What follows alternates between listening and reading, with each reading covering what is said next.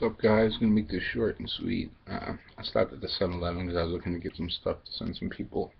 I was looking for Southern Blend myself. They didn't have any, but I've been on a dip for 2 days now, so I figured I'd grab a Canadian can and do a review anyway. So I'm gonna try and show you this can and get the price tag so you can see it.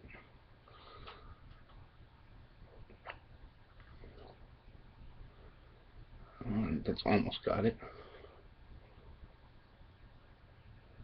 So that says $17.79 for a can of Copenhagen Wintergreen. With tax, $20.10. Also has some other information on here. There's no fiberglass in dip because they'd have to list it in Canada. It does have lead in it though. Let's see if I can get that on there. 0.0003 milligrams of lead. 0.009 grams of nitrosamines. And 24.1 milligrams of nicotine. Those are your toxic constituents. Oh, what else is on here? Oh, the bottom part's just French. More French. This product is highly addictive. I didn't get the one that says it causes cancer. That way I'm safe.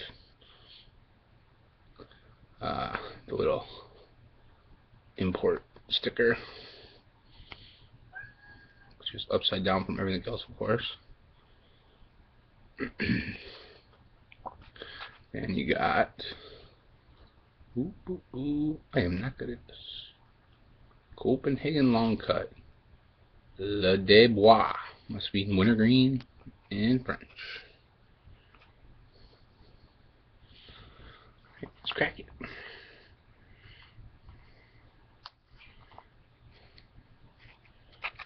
Actually, it seems to crack a little easier than an American can. Probably till I get that upside down sticker out, so I won't go through that for nothing. Alright. Let's see. Oh, it has a sell-by date on it, which I don't understand because it says 29/13. The 29th of what? I don't know what that freaking means. Let's see what it smells and looks like. It smells like wintergreen.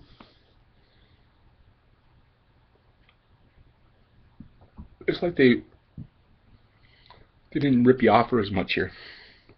Or maybe I just don't pack it as good. I don't know. I'll try packing it again. Try it all. Side back. It's missing that Copenhagen. No, it's still pretty full. There's a little spot down here, but it's very little compared to the cans of Coke I buy in the States. Let's get a pinch. There's nothing like having a pinch after you haven't had one for a few days. Pinchability's good.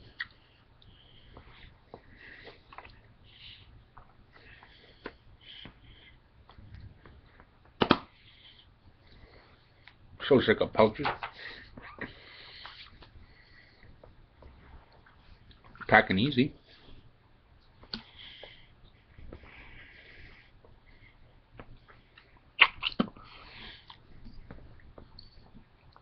Ooh, that's kind of a clash.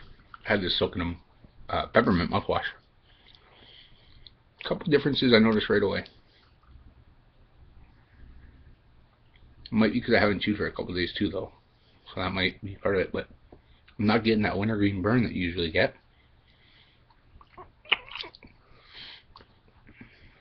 Still can't spit for shit, but the flavor is definitely different. I find it much more mild.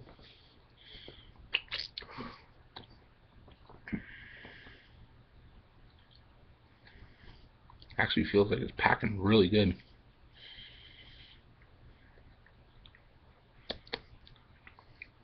I get a little bit of flavor on my tongue. No, I like it. Not $20 like it, but there it is. My first Canadian review. Tow truck and dipper.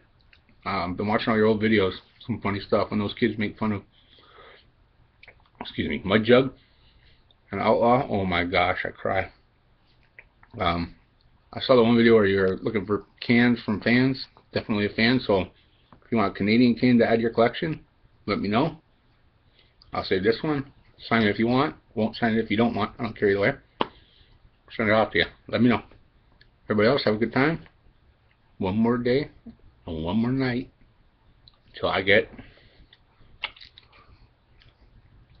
to open my goodies from Lizard King and Gator Fan.